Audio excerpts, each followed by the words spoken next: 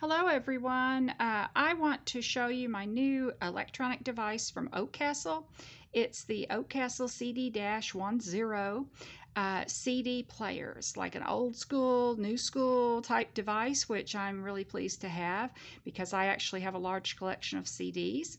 As you'll notice, it's very attractive, eye-catching packaging, and then in the upper left-hand corner it says there's a 3-year warranty. And I'm not going to speak to that in this video, but I urge you to look that up online and see exactly what's covered. So anyway, right out of the box I pulled a smaller box, and this smaller box contained batteries, which is great because it takes 2 AA batteries, but they already include the alkaline batteries, the first set for you, which is very nice of them.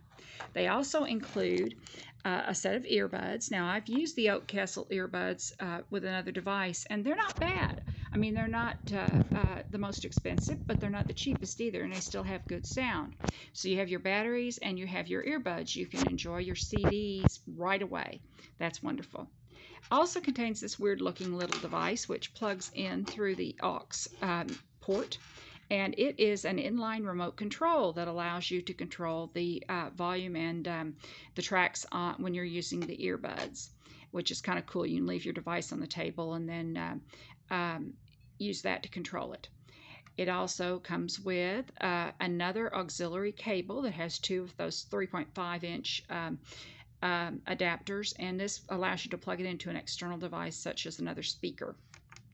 Finally, in that little white box, it had a USB cable. This is a power cable for it, and that way you can play it while your batteries are, if you don't have batteries, they're down or something like that, you can power it through your computer.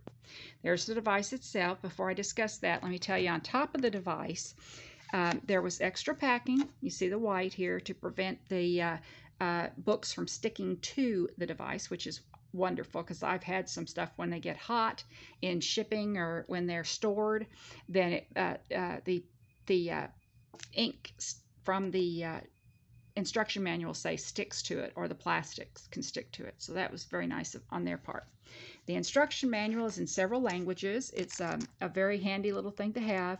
I know you can find the same information online, but I like to have it in print as well, and I've already referred to it a couple of times before I was going to do this video.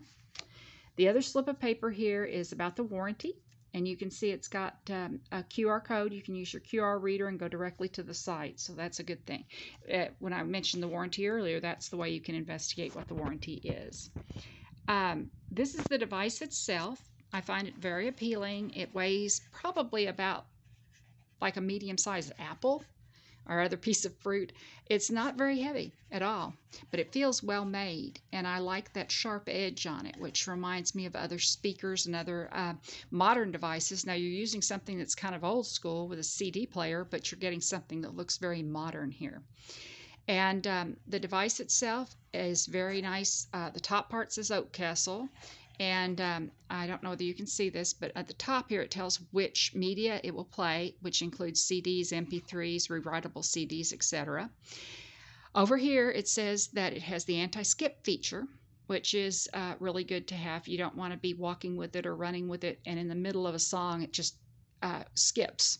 So yes, that really helps. And then over here it tells it has a bass boost, and that's great for when you're listening to different types of music and you want that extra beat in there.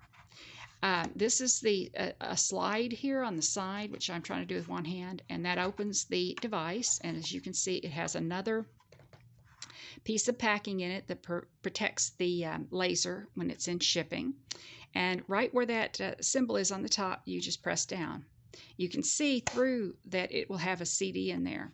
Then once there's a CD in there, it will show on the front, like starting with number 1, if that's how you got it programmed. So that's kind of cool. It'll show the readout. It shows that you're getting power to the unit as well. On the side here is the various buttons which help you program it, as well as go through the tracks, go backwards and forwards through the tracks.